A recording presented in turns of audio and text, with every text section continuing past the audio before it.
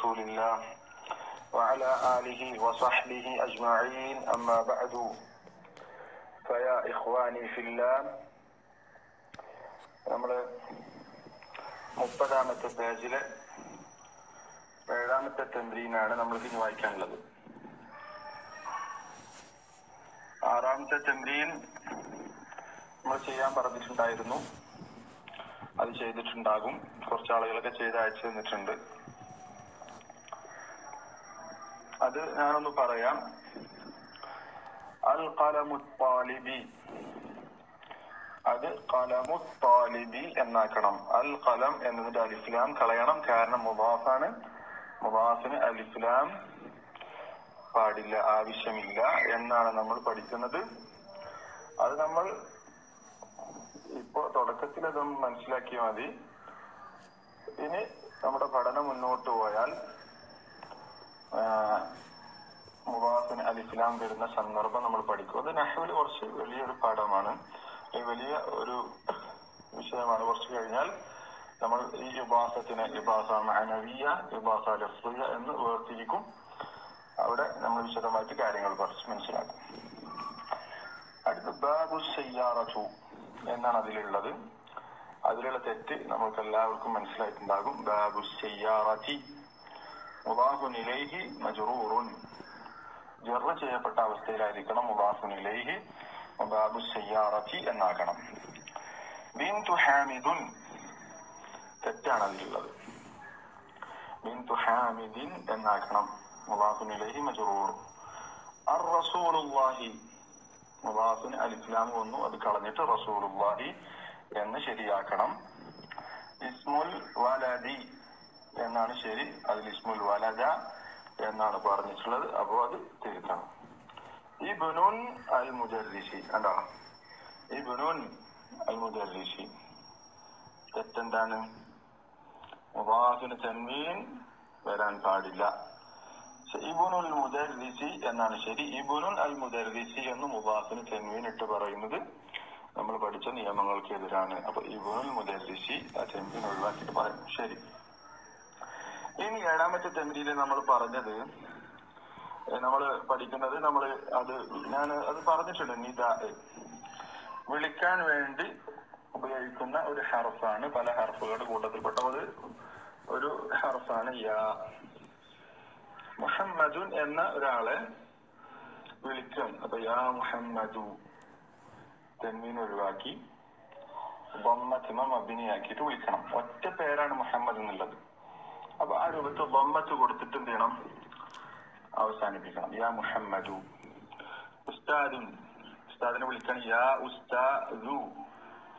യാ ഉസ്താദ എന്നോ യാ ഉസ്താദി എന്നോ യാ ഉസ്താദുൻ യാ ഉസ്താദൻ യാ ഉസ്താദിൻ എന്നൊന്നോ വിളിക്കേണ്ടതില്ല. അത് ഇൻഷാ അല്ലാഹ് നിദാഇന്റെ 4 ഭാഗങ്ങൾ, 4 രൂപങ്ങൾ അതിന് വരുന്നുണ്ട്. അവിടെ നമ്മൾ വിശാലമായി പഠിക്കും. നമ്മളിപ്പോ നമ്മുടെ തുടക്കത്തിൽ ഈ രൂപത്തിൽ മനസ്സിലാക്കി വെച്ചാൽ മതി. അത് ഇൻഷാ അല്ലാഹ് പറയാം. ഇതിനെ ആ രൂപത്തിലാണ് പറയേണ്ടത്. ഇത് ഞാൻ സിമ്പിളാക്കിയിട്ട് മനസ്സിലാക്കാൻ വേണ്ടിയിട്ടാണ് ഈ രൂപത്തിൽ പറയുന്നത്. ശരിക്കും ഇതിന്റെ നിദാ എന്നുള്ള പാഠം അങ്ങനെ തന്നെ വേറെ പഠിക്കണം. അത് നമ്മൾ പഠിക്കും ഇൻഷാ അല്ലാഹ്. നമ്മൾ കുറച്ചും കൂടി കഴിഞ്ഞാൽ, അത് തുടക്കക്കാരുള്ളത് കൊണ്ട് അങ്ങനെ പറയുന്നത്. അതുകൊണ്ട് അങ്ങനെ മനസ്സിലാക്കി വെക്കുക. പിന്നെ ആ നിദാ എന്നുള്ള പാഠത്തിൽ വിശാലമായത് പഠിക്കണം. ശരി. പാഠത്തിൽ ഖാലിദുൻ യാ ഖാലിദു, വലദുൻ യാ വലദു, കുട്ടിയെ എന്ന് വിളിക്കണം. യാ വലദു എന്നാണ് വിളിക്കുക. അപ്പൊ ഈ നിയമം നമ്മൾ മനസ്സിലാക്കി കഴിഞ്ഞാൽ ബാക്കിയുള്ളതൊക്കെ എങ്ങനെ വിളിക്കുക ഉണ്ടാവും. ഇഖ്റനി എഴുതണം, വക്തുബ്നി ഇഖ്റനി വായിക്കണം, വക്തുബ്നി എഴുതണം.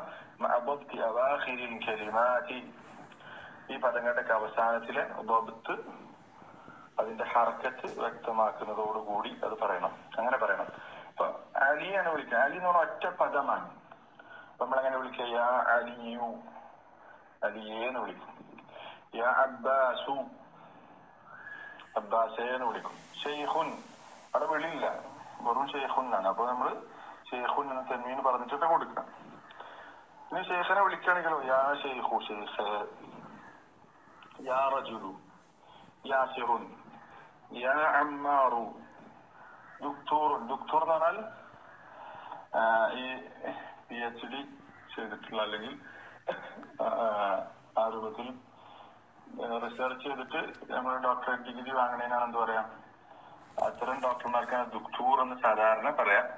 അതുപോലെ തന്നെ MBBS ഡോക്ടർമാർക്കും എന്ത് ചെയ്യും, ദുക്തൂർ എന്ന് അറബിയിൽ പറയാറുണ്ട്. സാധാരണ ഇങ്ങനെയാണ് പറയാം. എന്നാൽ തൊബീബ് എന്ന് പറഞ്ഞാൽ സാധാരണ പരിശോധിക്കുന്ന ഡോക്ടർക്ക് മാത്രമേ പറയുള്ളൂ. മനസ്സിലായോ? ദുക്തൂർ എന്നുള്ള പദം രണ്ട് ഡോക്ടർമാർക്കും പറയും. കൂടുതലായിട്ട് PhD ചെയ്തിട്ടുള്ള ആളുകൾക്കാണ് പറയാം. ശരി, അത് മനസ്സിലാക്കിച്ചോ. ദക്തൂർ അല്ല, ദുക്തൂർ. ഡോക്ടറെ എന്ന് വിളിക്കുക ദുക്തൂറു. മനസ്സിലായോ? ശരി. അപ്പൊ നിങ്ങൾ എന്ത് ചെയ്യാം, ഒരു 5-6 പദങ്ങൾ നിങ്ങൾ നോട്ടിൽ എഴുതുക. ഇപ്പോ യാ ബിന്തു, അതുപോലെ തന്നെ യാ മറിയമു, യാ ഫാത്തിമത്തു, ഇങ്ങനെ വിളിക്കണ ഉദാഹരണങ്ങൾ സ്വന്തം നിങ്ങൾ എന്ത് ചെയ്യാം, ഒരു 5 എണ്ണം നോട്ടിൽ നിങ്ങൾ എഴുതി വെക്കണം. പഠിക്കണ വിളിയുടെ രൂപം മനസ്സിലാക്കാൻ വേണ്ടി ഒറ്റ പദം മാത്രം.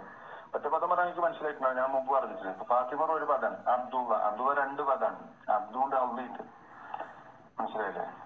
അബ്ദുൾ റസാഖ് 2 പദമുണ്ട്. നൂറുദ്ദീൻ, നൂറും ദീനും ഉണ്ട്.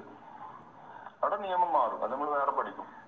യാ അബ്ദുള്ള എന്ന് പറയാം, അബ്ദുള്ള എന്നല്ല, യാ അബ്ദുള്ള, യാ നൂറുദ്ദീൻ, യാ അബ്ദുൾ റസാഖ്, യാ റസൂലല്ലാ, യാ അമീർ അൽ മുഅ്മിനീൻ. അവിടെ നിയമം മാറുന്നുണ്ട്. അപ്പൊ അത് നമ്മൾ മനസ്സിലാക്കണം. ശരി, പിന്നെ അടുത്ത തംരീൻ, ഇഖ്റഇൽ മിസാൽ അൽ ആതിയ, താഴെയുള്ള ഉദാഹരണം വായിക്കുക. ثم كون أسئلة مثله, അതുപോലെയുള്ള ചോദ്യം ഉണ്ടാക്കാൻ. മുഷീറൻ ഇല സുവരി താലിയത്തി, താഴെ വരുന്ന ചിത്രത്തിലേക്ക്, സൂറത്തിന്റെ ജമാണ് സുവർ, അതിലേക്ക് സൂചിപ്പിച്ചുകൊണ്ട്. മനസ്സിലായോ? ഇതെങ്ങനെ ചെയ്യാം? ചോദ്യം ഉണ്ടാക്കാനാണ്, ഉദാഹരണങ്ങൾ ഉള്ളതുപോലെ. ഇപ്പൊ കിതാബിന്റെ ഫോട്ടോ കൊടുത്തിട്ടുണ്ട്. അപ്പൊ ചോദ്യം, കിതാബു മൻ ഹാദ. കിതാബിലേക്ക് ഇഷാറത്ത് കൊടുക്കണം. അഥവാ ഇസ്മുൽ ഇഷാറ ഉപയോഗിക്കണം എന്നർത്ഥം. കിതാബു മൻ ഹാദ, ഇത് ആരുടെ കിതാബാണ്? ചോദ്യം ഉണ്ടാക്കാനാണ്. അത് കലമാണ്, പേനയാണ്, സിമ്പിളാണ്. ഖലമു മൻ ഹാദ, ഖലമു മൻ ഹാദ. അടുത്തെന്താണ്? അടുത്തത് ബാക്കിയുള്ളത് എന്ത് ചെയ്യണം, നിങ്ങൾ എഴുതണം. അടുത്തത് നിങ്ങൾ ചിന്തിച്ചെഴുതണം. ചിന്തിച്ചെഴുതണം എന്ന് പറയാം. അടുത്തത് നിങ്ങൾ ചിന്തിച്ചെഴുതണം. എങ്ങനെ? കിതാബു മൻ ഹാദ, ഖലമു മൻ ഹാദ. അടുത്തത് ഖമീസ് ഉണ്ട്, അവിടുത്തെ ബൈസ് ഉണ്ട്. മനസ്സിലായോ? ഖമീസ് തൊട്ടടുത്താണ്, ബൈത്ത് കുറച്ച് അകലെയാണ് ചാറത്തിന്റെ. അപ്പൊ അതില് ആ ഒരു പ്രയോഗത്തിലുള്ള വ്യത്യാസം ഒന്ന് എഴുതണം. ഹാദ ഉപയോഗിക്കേണ്ടതും കുറച്ച് ദൂരത്തേക്ക് ഉപയോഗിക്കുമ്പോൾ എന്താ ഉപയോഗിക്കാതെ നമ്മൾ പഠിച്ചിട്ടുണ്ട്. നിങ്ങൾ ചിന്തിച്ചിട്ട് എന്ത് ചെയ്യണം, ഈ രണ്ടും ഉണ്ടാക്കണം. സിമ്പിളാണ്, അത് നിങ്ങൾ എഴുതിയാൽ മതി. എങ്ങനെ നമ്മള് മക്കളൊക്കെ പറഞ്ഞിട്ടുള്ളത്, പഠിച്ച കാര്യം തെമ്രീനുകൾ കൊണ്ടാണ് നമ്മളത് ഉറപ്പിക്കാന്നുള്ളത്. തെമ്രീൻ എന്ന് പറഞ്ഞാൽ തന്നെ അഭ്യസിക്കാനാണ്. അതുകൊണ്ടേ എന്ത് ചെയ്യുള്ളൂ, പഠിച്ചത് നമ്മൾ നിലനിൽക്കുള്ളൂ. അതുകൊണ്ട് മടിയില്ലാതെ നല്ല പരിശ്രമത്തോടു കൂടി തെമ്രീൻ ചെയ്തുകൊണ്ടേയിരിക്കണം. ഈ ദുറൂസുല്ലുക എന്ന് മാത്രമല്ല, നമ്മൾ പഠിക്കുന്ന ഏത് കിതാബിലെ തെമ്രീനോ ഒന്നുപോലും നമ്മൾ എന്ത് ചെയ്യാൻ പാടില്ല, നിസ്സാരമായി കാണാനോ ഒഴിവാക്കി വിടാനോ പാടില്ല. തെമ്രീനെ നമ്മളെ മനസ്സിൽ സാധനം ഉറപ്പിക്കാം. ഒരു പാഠം ഒരാൾക്ക് മനസ്സിലായിട്ടുണ്ട് എന്നതിന്റെ അത് ഉറപ്പുവരുത്താനുള്ള മാർഗമാണ് തെമ്രീനെ അയാൾക്ക് കൃത്യമായി ചെയ്യാൻ പറ്റാന്നുള്ളത്. അതുകൊണ്ട് തെമ്രീൻ ചെയ്യുന്ന വിഷയത്തിൽ നമ്മളൊരു അലംഭാവം കാണിക്കരുത്. തിരക്കുണ്ടാവും, പല ആളുകളും പല ജോലി തിരക്കൊക്കെ ഉണ്ടാവും. എന്തായിരുന്നാലും സമയം കണ്ടത് സീരിയസ് ആയിട്ട് പഠിക്കാനാണ് ഇതിന്റെ ഉദ്ദേശമെങ്കിൽ, അല്ലെങ്കിൽ ആ ഒരു രൂപത്തിലാണ് നമ്മൾ ഉദ്ദേശിച്ചിട്ട് ആണ് ഈ ഗ്രൂപ്പ് ഉണ്ടാക്കിയത് തന്നെ. പക്ഷെ ഇടയ്ക്ക് വെച്ചിട്ട് നിർത്താനുള്ള ഒരു ആ രൂപത്തിലൊക്കെ ചിലപ്പോൾ ശൈത്താൻ ഇടപെടും. അതുകൊണ്ട് അത് ആ ഒരു ഇൻട്രസ്റ്റ് ചോർന്നു പോകാതെ നിലനിർത്താൻ നമ്മൾ ശ്രമിക്കണം. അത് ഞാൻ സാന്ദർഭികമായി സൂചിപ്പിച്ചു മാത്രം. നമ്മൾ ചെയ്യണം. അടുത്തത് നമ്മൾ പറഞ്ഞതാണ് 9ാമത്തേത്, ഇസ്മ ഇബൻ ഇതിലുള്ള വസ്ലിന്റെ ഹംസ ഇസ്മിലെ ഹംസ വസ്ലിന്റെ ഹംസയാണ്. ഇബനിന്റെ ഹംസ അതും വസ്ലിന്റെ ഹംസയാണ്. അതിന്റെ നിയമം മുമ്പ് പറഞ്ഞിട്ടുണ്ട്. ഈ പാഠത്തിൽ എന്തൊക്കെയാ പഠിക്കേണ്ടത് എന്നുള്ളത് ജസ്റ്റ് തുടക്കത്തിൽ എങ്ങനെ പറഞ്ഞു വന്നതുകൊണ്ട് ഈ തമ്മിൽ നിങ്ങൾക്ക് പെട്ടെന്ന് മനസ്സിലാകും. അപ്പൊ ഇസ്മിലെ ഹംസ വസ്ലിന്റെ ഹംസയായതുകൊണ്ട് തുടക്കത്തിൽ ഉച്ചരിക്കും, ഇടയിൽ ഉച്ചരിക്കും. ഇസ്മുൽ വലദി മുഹമ്മദുൻ വസ്മു ബിൻതി സൈനബു. അത് മനസ്സിലായോ? ഇസ്മുൽ വലദി മുഹമ്മദ്, ആൺകുട്ടിയുടെ പേര് മുഹമ്മദാണ്. വസ്മുൽ ബിൻതി സൈനബു, പെൺകുട്ടിയുടെ പേര് സൈനബാണ്. സൈനബ് എന്നുള്ളതിൽ തെന്മ വരാൻ പാടില്ല. നമ്മൾ പഠിച്ചിട്ടുണ്ട് 3 അക്ഷരത്തിൽ കൂടുതലുള്ള സ്ത്രീകളുടെ പേരുകൾ സൈനബ്, ഫാത്തിമ, ആയിഷ, ഖദീജ, ഇതൊന്നും എന്ത് വരൂല, തെന്മ വരൂല എന്നുള്ളത് പഠിച്ചിട്ടുണ്ട്. ആ നിയമം നമ്മൾ മറക്കരുത്. ഇസ്മുൽ മുജർദിസയുടെ ഹംസന്റെ ഉച്ചരിച്ചു ഇസ്മു അൽ മുജർദിസി ഹാമിദുൻ. അടുത്തുണ്ടോ മാ എന്നതിന് ശേഷമാണ് ഇസ്മു വരുന്നത്. അപ്പം മാ ഇസ്മു അല്ല, മസ്മു അൽ മുദീരി, മസ്മുൽ മുദീരി. മുദീറിന്റെ പേരെന്താണ്? മുദരിസിന്റെ പേര് ഹാമിദാകുന്നു, മുദീറിന്റെ പേരെന്താകും? ഇതേപോലെ തന്നെയാണ് ഇബ്നു ഖാലിദിൻ ഫിൽ മദ്രസതി വബ്നു ഹാമിദിൻ ഫിൽ ജാമിഅതി. മനസ്സിലായോ? ഇബ്നു ഖാലിദിൻ ഫിൽ മദ്രസതി, ഖാലിദിന്റെ മകൻ മദ്രസയിലാണ്.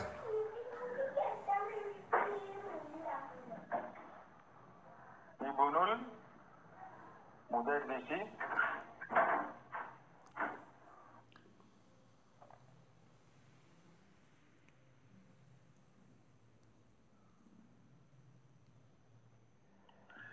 അത് ക്ലാസ് അതൊന്ന് നിർത്തേണ്ടി വന്നു സാറില്ല. അത് പിന്നെ പെട്ടെന്ന് റെക്കോർഡ് നിർത്തേണ്ടി വന്നു. ശരി.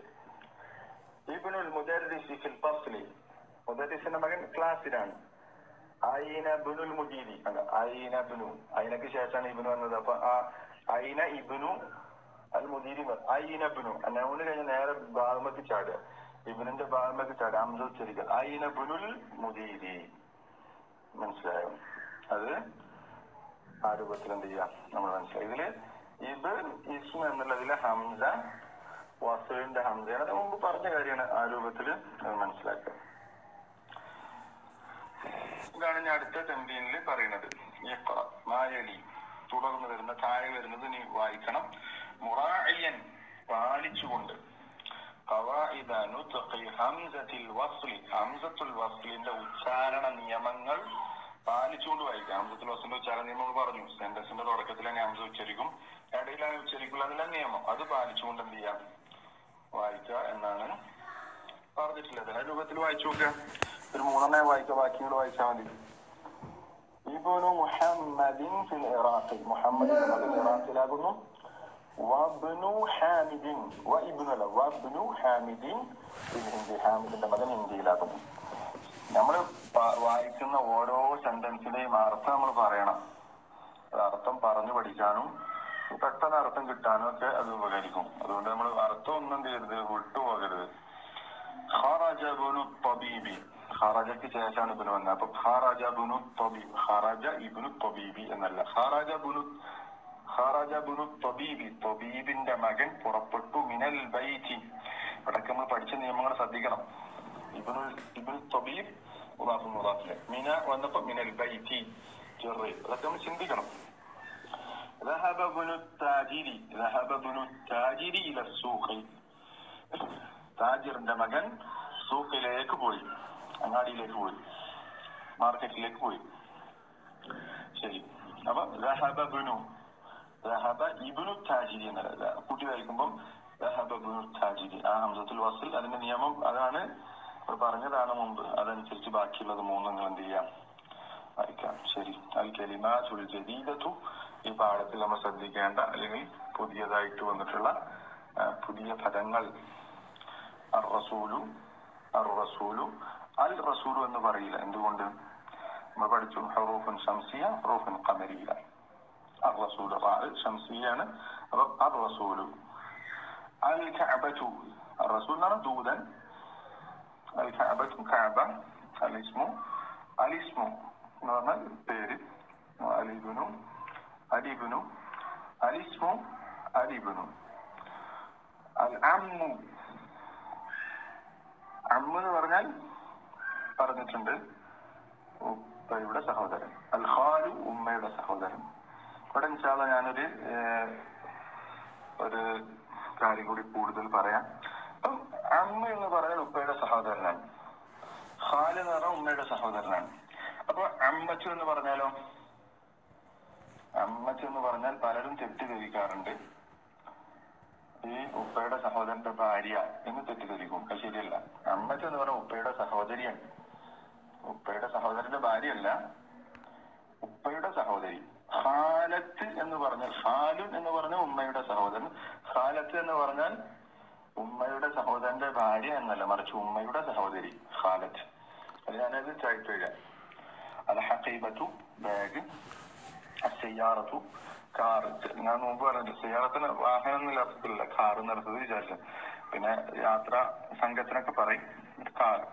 അശ്ശാരിഉ റോഡ്, സ്ട്രീറ്റ് എന്ന് പറയും. മുഗലഖുൻ അടക്കപ്പെട്ടത്, തഹ്ത തഹ്ത താഴെ, ഹുനാക അവിടെ, അൽ മുഹന്ദിസു എഞ്ചിനീയർ. ഇതിൽ നമ്മൾ പഠിച്ച പ്രധാനപ്പെട്ട ഭാഗമാണ് ഇതിൽ അവസാനത്തെ ഈ പെട്ടിക്കോളത്ത് കൊടുത്തിട്ടുള്ളത്.